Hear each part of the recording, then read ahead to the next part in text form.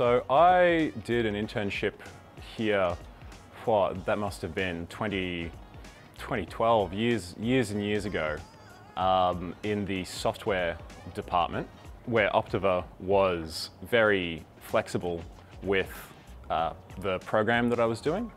I was doing computer science and statistics, so I was able to exercise that and learn more through that in a way that I didn't even know was possible at the start of the program. After that, I went away for a while, joined a startup, and eventually saw the ad for the performance engineer role, and it was like reading a biography. So I applied, went through the interview process, and now, 2 years later, I'm here. You get out what you put in. We are all in the same boat, rowing in the same direction. And if you are able to show what you're able to do, then people are very, very receptive to that, no matter how new you may be. And that sets you up very well for the future. So give it 100%, don't be shy with what you know.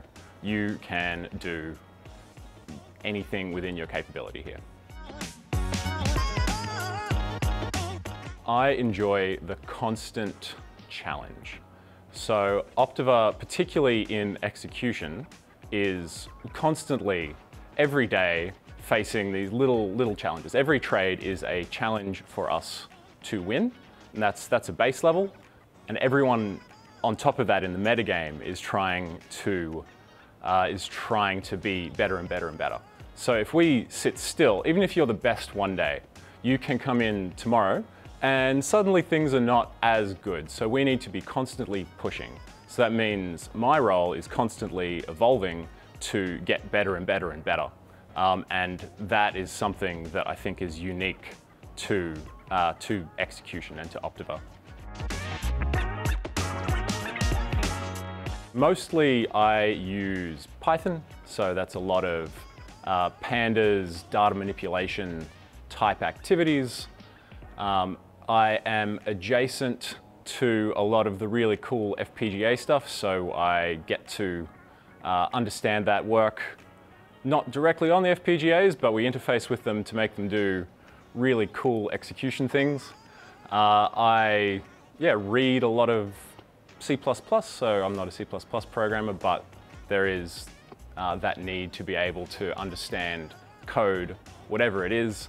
Like sometimes it's necessary to go and dive into the kernel networking stack to try to figure out, what's probably going on somewhere else. How do I get to the bottom of that? So there's a lot of code fluency as well. We use it in every way. So if you were a full stack developer at Optiver, you would be developing FPGAs, you'd be arranging gates on a chip, and then you would be figuring out how those bytes get sent over a fiber optic cable to a microwave across oceans, and then reassembled on the other side, turned into useful information displayed in our dashboards, reported to all stakeholders at every level. So you are dealing with data on every imaginable level. Our engineering ethos is one of balance. We must be the best, but also recognize that the world keeps turning and we have to continue to engage with that at every step. There is no opportunity to be down for a week just because we want to get something right. So there's this push in both of these directions. So because you can do anything that you're capable of, you have to be able to push in that direction. So you have to have that drive to be what you can be. You have to have that competitive nature to know that you can do better and back yourself to do better. It's not that it's competitive internally, we're all very much on the same team, but this is how you be your best self at Optiver.